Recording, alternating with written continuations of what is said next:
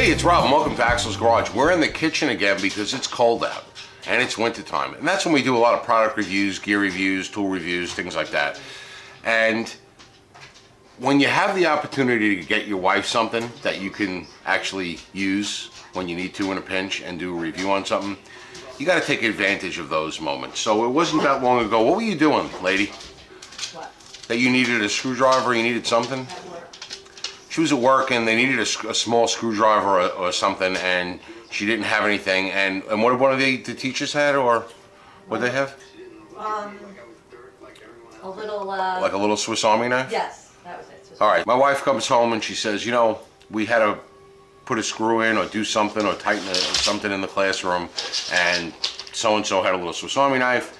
It would be good to carry something like that in my pocketbook, she goes. Well, you call it a pocketbook? Bag? Handbag, purse. You don't use purse anymore? I don't think they use purse anymore. Anyway, so what do I think? Like a small multi-tool is what I'm thinking. Something with maybe a knife, something with a scissor, something with a little pliers, something, you know, she's fairly handy when it comes to tightening something or fixing something. And yeah, the dogs, she's cooking right now and preparing dinner. So the dogs, there's one dog on one side of the counter, one dog on the other side of the counter, and they're begging. So anyway, we ordered this, did a little bit of research, not a ton of research, but I started watching some videos and looking at some reviews on small multi-tools. And the problem with the smaller multi-tools, you know, I'm not going to say a full-size tool, but you know, like the regular standard size Leatherman or Gerber or multi-tool like that, those standard size ones are a little big and heavy for, I have one and she knows the size and weight of it, and it was a little big and heavy for her. She goes, no, I just want something small and light in case I need to screw something or tighten something or cut something. So we decided, I started looking at the small ones, and the small ones don't seem to do anything well. Every small one we looked at didn't really seem to do a whole lot well. There was one that I'm thinking about made by the same company, but I saw this one, and this one's about the size of a permanent magic marker. So it would go good in her handbag or bag, or bright bag lady, or whatever that she carries with all her stuff in, because it would sit right, it's about the size of a permanent magic marker or like an EpiPen, if you know how big an EpiPen is. And she keeps an EpiPen in her bag, so that, you know, when I told her it was about that big, she's like, oh, that's not too bad. So we wound up here, and it's the SOG, it's the Q3 Baton multi-tool. So I'm going to move the camera so that you can see what I'm seeing. We're going to open this up, and we're going to see what it's all about. Right, so sliding out of the plastic overlay is the tool. It seems like it's got like an oil residue on it. Definitely some kind of light, like a mineral oil. Got a little insert.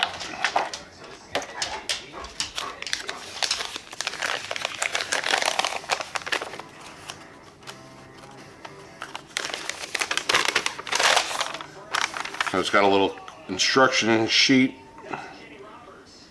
on how to unlock, close, and open. So put that to the side. That's it. I'll put it up next to my phone to give you a reference on size. So it's just a little, of course, as soon as I start talking, the dogs start talking. It's a little longer than an iPhone. Put it next to this old Leatherman. All right. This is an old Leatherman Super Tool 200 that is probably about 25 years old right now, and I did carry this every day for over 20 years. Alright, and if you open the Leatherman up, just for argument's sake, it's a little bit longer than this Q3 Baton, they're calling it. So they say you pull it apart, alright, and it's got a spring action. Alright, it's got a wire cutter, it's got a pliers in it, and it's got a needle nose, and the tip comes down pretty small. I would say about 1/8 of an inch on the tip, which is pretty good, and it's got that spring action, which I actually like it the way it feels. Alright, and then when you want to put it back together, you just open it all the way and slide it back together. So now we'll see about getting some of the tools out. So there's a little groove here for your fingernail to pull the tools out, and you got a small flathead eyeglass size screwdriver, which will come in handy because I could see my wife using that to tighten up her glasses or my glasses. Now let's look at the press and hold lock release. So that's saying that that's this. You got to press this. Okay, and it goes back down. So that's locked. That's locked. And if you press it, this part pops up just a little bit, and you can close it. Now, just for argument's sake, if you have it locked and you pull another tool out, that does unlock it. So now our second tool on this side looks like an awl. It's a small awl, fairly sharp. Our next tool here is a Phillips head. This one looks a hair more blunt than a number 1, but not quite as blunt as a number 2. So I bet this is one of these 1-2 hybrids that a lot of tools have been coming out with. It could be a number 1, but it just doesn't seem as pointy as a normal number 1 Phillips head. But it's an actual 4-sided Phillips head, which I liked because a lot of the small multi-tools had that angled flat head that was supposed to take the place of a Phillips head, which I really didn't care for. On this one, this looks like a scraper, a chisel kind of scraper. It is very sharp, and I wonder in a pinch if you had to use it as a wide flat blade screwdriver, you're going to mess that edge up, but it does have a nice sharp edge for a chisel or a scraper, almost like a razor scraper. That's very sharp too. Alright, going on the other side. Alright, you got a knife. Not too long. Let's see, according to my Leatherman measurement, the knife is about 2 inches long. Then you have a file that has 2 sides. One side is just grooved in one direction, and the other side is grooved in a crosshatch. The crosshatch is definitely rougher than the other side. This side's not really rough at all, but this side's got a little bit of bite to it. We'll have to have baby mama over there try to file one of her nails with that and see what it's like. Alright, so this, you got your flathead screwdriver on your... Kids get a kick out of when I call this a church key. Alright, because that's what I know it as. But it is a bottle top opener, I think people are saying, or bottle top popper. I always called it a church key. And then on the last one, you have a can opener, and you have another small, looks like it could be used as a small flathead screwdriver right there, but it's a little blunt, but you can get away with a small flathead screwdriver with that. And it's got a belt clip if you choose to use a belt clip. So everything locks. They unlock when you pull another tool out, or you press the lock unlock device here. You can see how that works. on both sides, and then when you pull it apart, turn it out, you got your wire cutters, your pliers, and your needle nose.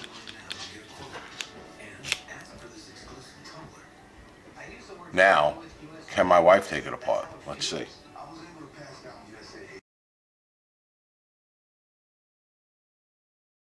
For the people. See the people? Okay. Alright, so this is it. It's got a little clip if you want the little clippy. I don't know if you can clip it in your pocket in your bag.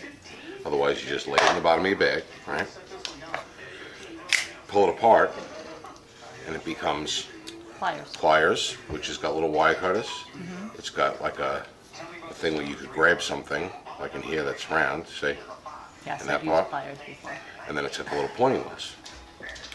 Right, so if you want to pick something up like this, you know, right? And then you slide it back in and it goes away. Now, on this side, you got your eyeglass screwdriver. You got a little awl that you could use to stick into something. When you put them, all these in and one out, it locks, right? You could use this to like stick into a hole if you had to make a hole a little bigger or something, and twist around. It's got like a little blade, cutting blade that cuts like around. Right. Now if you want to close it, you press the button here. You can see how that little thing, and it closes, or you just lift up the other blades and it'll let you close it. So then the third thing here is Phillips head screwdriver, right? So you, right now if you want to close that, you can press the lock to close it, or you could just lift up the next one, anything, and it'll close it. This is no, it's a chisel. It's a sharp, like scraper chisel. So you can actually, like, oh, look, look at that. There's a piece of Scotch tape on the counter. And you can, ooh, it digs into the, you gotta be careful, it's very sharp. Ooh. Wow. Did you cut yourself again? No. That is sharp. All right, and then you close it up. Now on this side, I want you to explore to make sure you could open them up. Explore that side. No, those are the one thing where you're supposed to grab. Oh, not there? No. See how they got like a little groove in them? There you go. That's the knife. Nice. Grab the knife again. Yeah, with your thumb going towards the knife.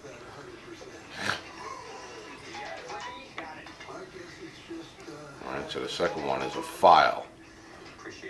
Okay. Now, you're a nail file person. Tell us about the file.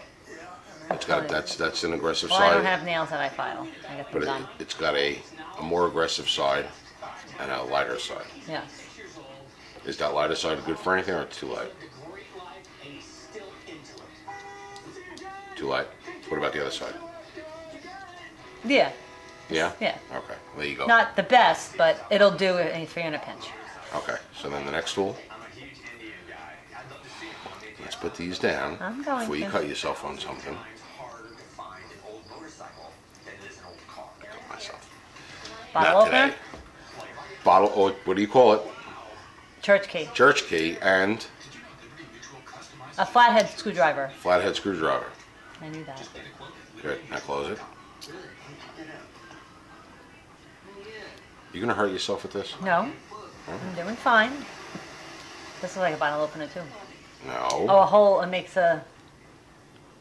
Yeah, and you could open a...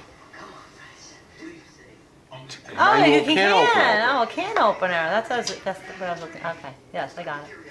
Very cute. An old-fashioned can opener. Very cute. Which Good. I probably never use, but... Happy? Very happy. Happy? Good. I'm happy. All right, now close it using the lock. Let's see if you can use the lock to unlock. There you go. Yeah, and then this way you go like this, and then you go like this, and then you go like this, and then you go like this. All right, excellent. Not too big, not too heavy? It's a little heavy, but it's fine. Not as heavy as my Leatherman, right? What do you think? No. No. Not at all.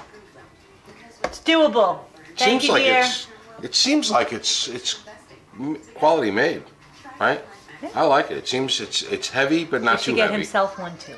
No, I don't. I want a small. I want a small multi-tool. Oh, you go now? But this, yeah, you can go. Say goodbye. Goodbye, everyone. Thanks for watching. I like it. She gave it the stamp of approval. She can open everything in and is able to use it. Mission accomplished. It's got a little bit of weight to it, not a lot. It's definitely not, it doesn't feel like a cheap tool. It feels like it's halfway decent. I think it was about $35 on Amazon. I'll put a link to it in the description below. Let me know if you've used these, or let me know, more importantly, if you got a mini multi-tool that you like, that you carry, and it's not too heavy, and you like it, because we're trying to do our research on that, because that's what I need next. Because this, it just doesn't fit my lifestyle really anymore. It's a little big, a little heavy. This, baby mama likes. That's all we got for today. Baby as mama's always, stamp of approval. baby mama's stamp of approval. As always, thanks for watching.